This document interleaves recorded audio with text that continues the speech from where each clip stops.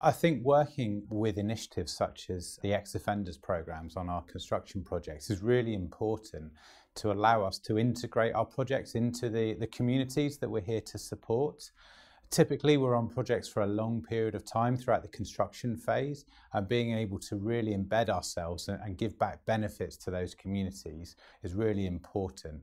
Personally, me, I get satisfaction of giving somebody a second chance. Everybody needs a second chance. Beating Time are introducing to us people that they believe are fit for the roles that we've got to fill.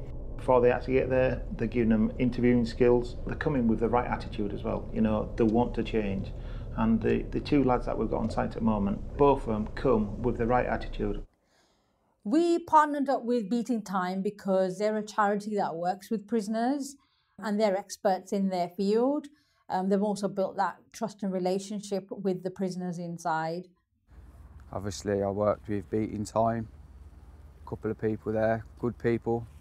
They got me a job interview with Jack and Skanska, and I come out with the same expectation as what I had when I was in there.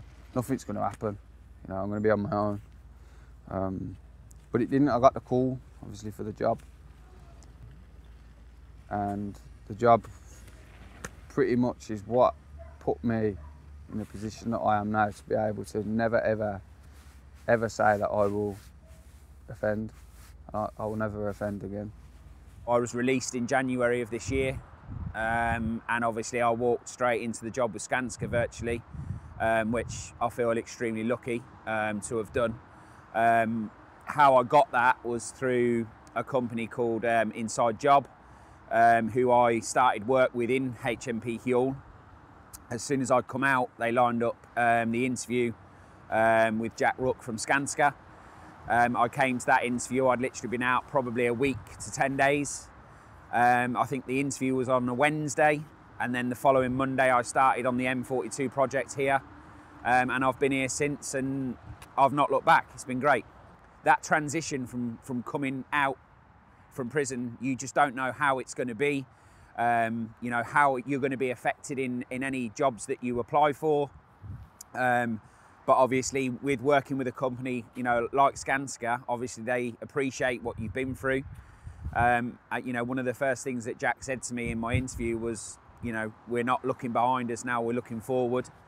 And that just made me feel sort of at ease completely. And the support that I've received since I've been here has been fantastic.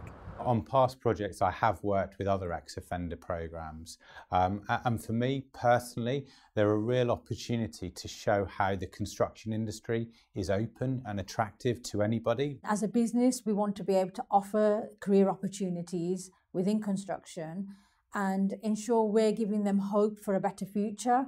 And making a difference to their lives. By committing to continue with these sort of initiatives and by them being driven by our project team members, it really goes to show that we can all positively impact the change for the industry. So I went back into prison to do like talks for the charities, as to show people that, you know, there is a way out of the life of crime for them, and to tell them my story of how I managed to do it.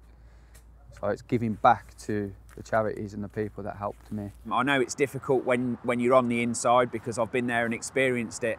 But believe me, there is positives to come from a bad situation. And when you get offered those positives, grab them with both hands and take it. You know that them lads in there, they're not having a nice time inside there, you know what I mean? That hour that they've got, or 2 hours they've got, is the only 2 hours that they're allowed for that day. And they've allocated it to come in to see what I have to say. It's tough in there, it really is, and I actually come out of there and I felt physically and mentally drained. You know, what's gone on behind us, we can't change. Where we're going, that's what we can actually do. I know that if I keep doing what I'm doing, there's no way I'm falling back down, I'm only going up. So, yeah, I love the job.